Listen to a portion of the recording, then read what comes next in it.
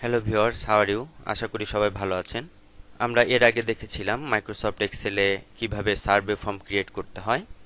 সেক্ষেত্রে আমরা কিন্তু সার্ভে ফর্মের ডেটাগুলোকে ম্যানুয়ালি কপি করে অ্যানালাইসিস শিটে পেস্ট করতাম। তো এইভাবে আমরা গতদিন দেখেছিলাম যে কিভাবে সার্ভে ফর্মের ডাটাকে সার্ভে করার পরে সেটা ম্যানুয়ালি কপি করে অ্যানালাইসিস শিটে সেটাকে পেস্ট করতে হয়। তো আজ আমরা দেখব যে এই সার্ভেকৃত ডাটাকে আমরা কিভাবে অটোমেটিকভাবে অ্যানালিসিস শিটে ট্রান্সফার করে সেভ করতে পারি। তো চলুন আজ আমরা দেখে ফেলি অটোমেটিক ডাটা ট্রান্সফার কিভাবে এক শিট থেকে আরেক শিটে করা যায় এবং সেটিকে সেভ করা যায়।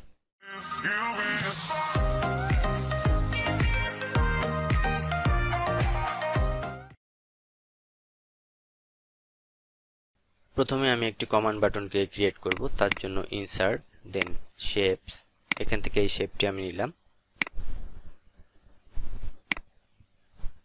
সেভ,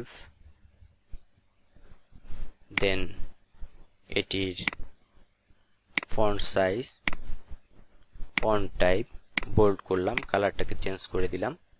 এখন একজন এমপ্লয়ের ইনফরমেশন অর্থাৎ সার্ভে করা ইনফরমেশনকে আমি ম্যানুয়ালি কপি করে অ্যানালাইসিস শিটে নিয়ে যাব।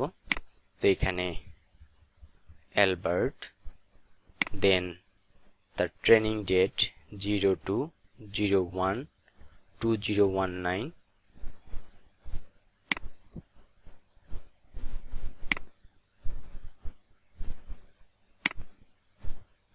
এবং সেই প্রেজেন্টেশনে এক্সিলেন্ট, ট্রেনিং মডিউলে এক্সিলেন্ট এবং ওভারঅলে এক্সিলেন্ট, অর্থাৎ প্রতিটিতে 5 পয়েন্ট করে পেয়েছে। এখন এটাকে আমি ম্যানুয়ালি কন্ট্রোল-C দিয়ে কপি করলাম, দেন অ্যানালাইসিস শিটে আসলাম, এটাকে আমি পেস্ট করলাম। আবার আমি সার্ভে শিটে যাই, এখান থেকে আমি অন্য একটি এমপ্লয়ের সার্ভে ইনফরমেশন এখানে প্রথমে নিব।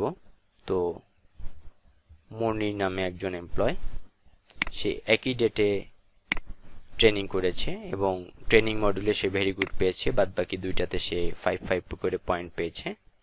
এখন আমি ডেভেলপারে যাব, এখান থেকে রেকর্ড ম্যাক্রো, এখানে ম্যাক্রো 3 নামে একটি নাম আসছে, আমি এই নামটি এখানে রেখে দিই, দেন ওকে।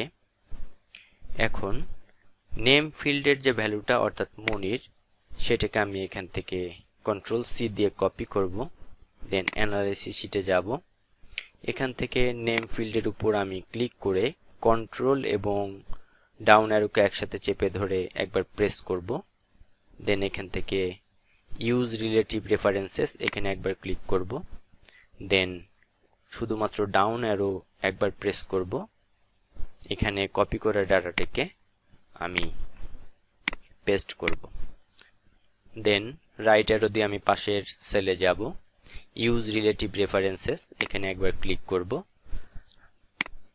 সার্ভে এখানে ডেটের ভ্যালুটাকে আমি কন্ট্রোল-C দিয়ে কপি করব, অ্যানালাইসিস শিটে আসব, এখানে ইউজ রিলেটিভ রেফারেন্সেস এখানে ক্লিক করার পরে আমি কপি করা ডাটাটাকে এখানে পেস্ট করব।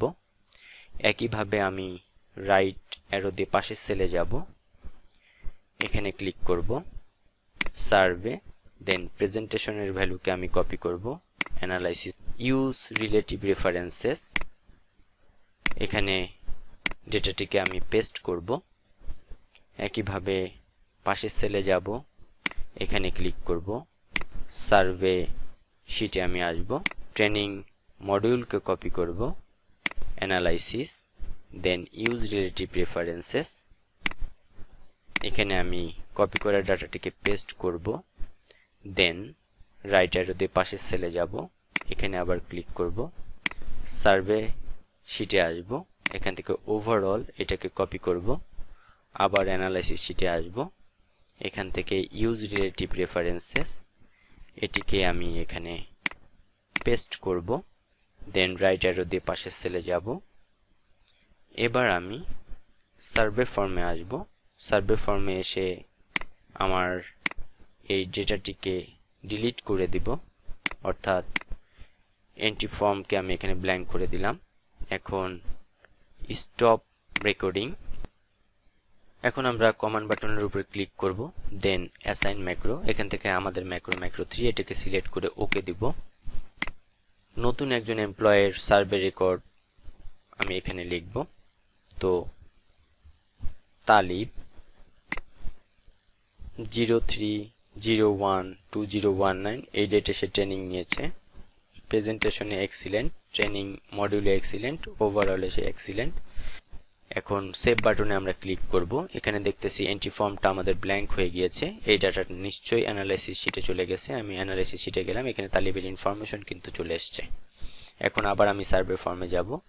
এখন আরেকজন এমপ্লয়ের জন্য আমি সার্ভে করব, শারমিন।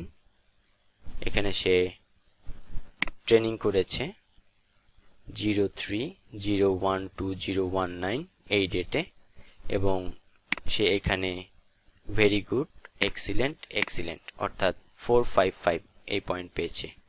সেভ বাটনে ক্লিক করলাম, অ্যানালাইসিস ফর্মে গেলাম। এখানে আমরা দেখতে পাচ্ছি যে এমপ্লয় শারমিনের সার্ভে রিপোর্টটা অটোমেটিকভাবে চলে এসেছে। তো আজ আমরা দেখলাম মাইক্রোসফট এক্সেলে কিভাবে এক শীট থেকে আরেক শীটে অটোমেটিক্যালি ডেটাকে ট্রান্সফার করা যায় এবং সেটিকে সেভ করা যায়। ধন্যবাদ সবাইকে।